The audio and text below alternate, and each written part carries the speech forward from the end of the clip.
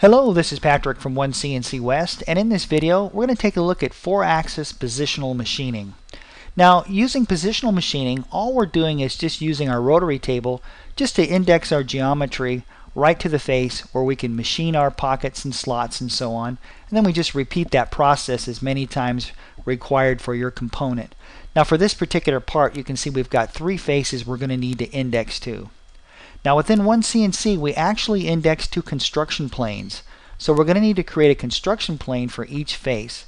You're going to find that creating construction planes within OneCNC is very simple. Let me demonstrate this. We're going to come down here to our plane tools, and you'll notice these are all the different techniques for creating construction planes. We're going to use create construction plane from 3 points. This is where you simply just take your cursor, digitize your first point. That's going to be the origin. That's going to be your X positive. That's going to be your Y positive, and there's your construction plane. Now let's save this. We'll click on the save button, and why don't we just call this face 1. Let's repeat the same process now for our other faces. There's our origin, just left click. There's your X positive, left click. There's your Y positive, left click. There's your construction plane, and we're going to call this one face 2. We just need to repeat this one last time. You can see it's very simple, it's very quick. There's our origin, left click. X positive, and there's our Y positive, there's our plane, and we're going to save this guy here as face 3. Whoops, face 3. Okay, that looks good. And I think just to save time later, I'm going to select face 1 right now. That's going to be the first face we're going to machine. Now we could take this into manufacture right now and machine it, but if we do that, we're going to have to specify a boundary.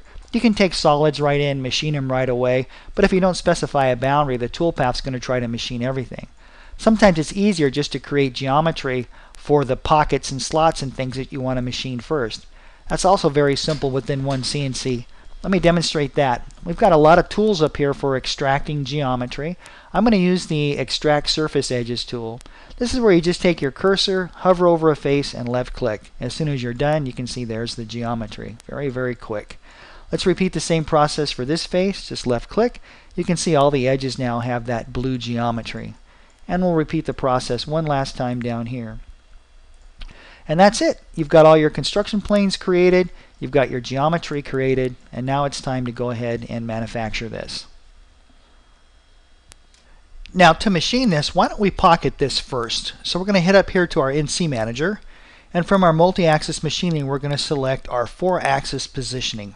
What's nice about this is you can select these different types of machining anywhere throughout your manufacturing process. Go ahead and click OK to that. Let's head up here to our pocket operation, and we're going to pick by boundaries. I'm going to grab that boundary and then right click.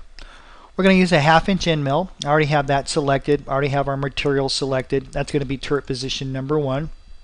I've got a clearance plane set to 2 inches, and that's because I want the tool to clear when the part indexes to the next side. So I've got a clearance plane of 2 inches. Our depth looks good. Let's just use traditional pocketing here. We're going to helical in. Let's use a ramp angle of maybe 5 degrees. We're going to climb cut, and we're going to spiral outwards. That looks good. All this looks great, so I'll go ahead and finish that. Okay, so there's our pocket on that first side. Now to index to the next side, it's really simple. Just go to plane and select your construction plane. And that's it. That tells OneCNC to index the part. So we're just going to repeat the same process, and I think I'll just use the same pocket cycle for that. I'm going to use the same tool and just power through all these menus, and there's the pocket cycle.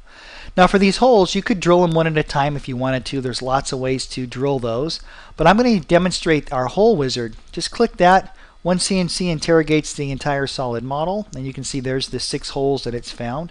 I want to machine those holes, so I'm going to just left click here. If there were different diameter holes on this face, they'd all be listed here, and you just check the ones you want to machine. I'm going to check that, click next.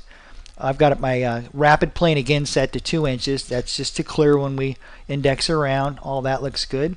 And now what you do is you just tell OneCNC what you'd like to do to those 6 holes, and you can select any of these operations you want.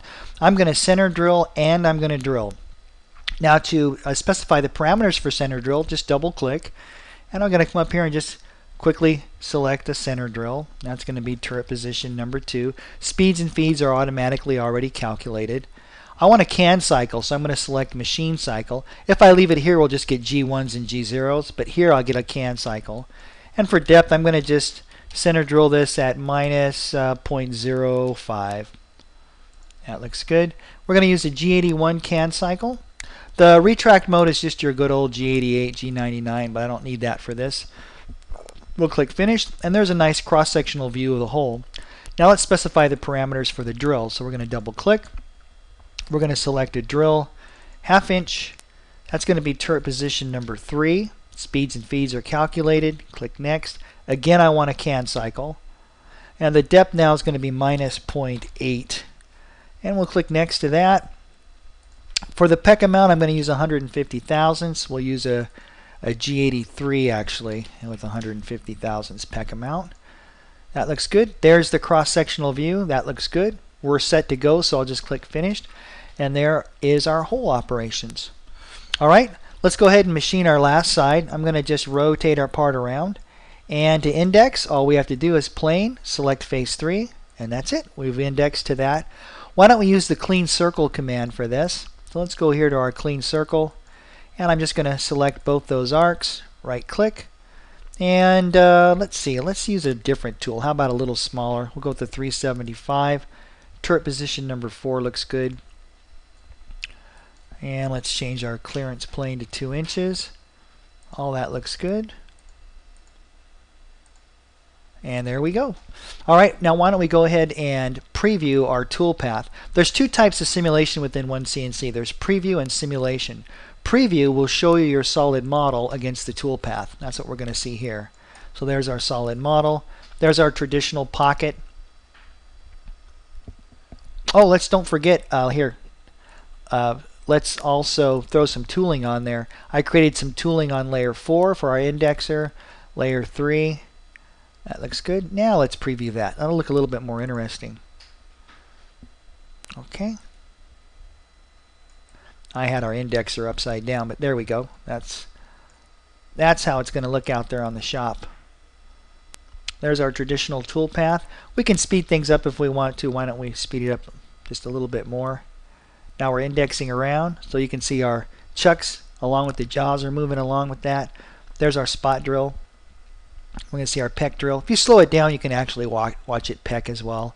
There's our index around. There's no crashes, plenty of clearance there. And there's our clean circle. Alright, now the other type of simulation that we have is called simulation, and that's going to show the actual tool removing stock. Now I don't have any stock created, so I think what I'm going to do is just quickly come down here to plane. I'm going to create a construction plane normal to a surface. That's going to be that surface right there. And I'm going to change my color to something different, maybe a light blue. And all I'm doing here is I'm just creating some stock. And why don't we take that stock I just created some geometry around this boundary. I'm kind of going too fast here, but I created some geometry around this boundary. I'm going to select that geometry by its color, which was light blue. Remember, and why don't we move that? I just want to move it off that face just a little bit, just because stock is typically a little bit bigger. There we go. So there's that. Now we'll use our extrude tool, extrude curves, and grab that shape. Right click, -7's good. So you can see that's what I was trying to do, is I was trying to create some stock. And so you've got that big gray solid model there. Now if I select that solid I just selected and put that on a layer called stock, you've got to use uppercase here. So stock.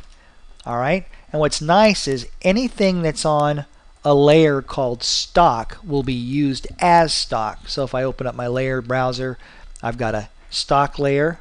Okay, and so now we can come over here and we'll right click, and instead of preview we're going to go with simulate, and I want to use stock model. That looks good. And so there's that gray piece of stock we used earlier, or that I created earlier. There's our index around. Of course you can do this for the simultaneous and also the wrap 4-axis. I don't think I showed that in the last video, but it's important to know that you can certainly create stock if you want to. Okay, hey, thank you very much for watching, and I look forward to seeing you in the next video.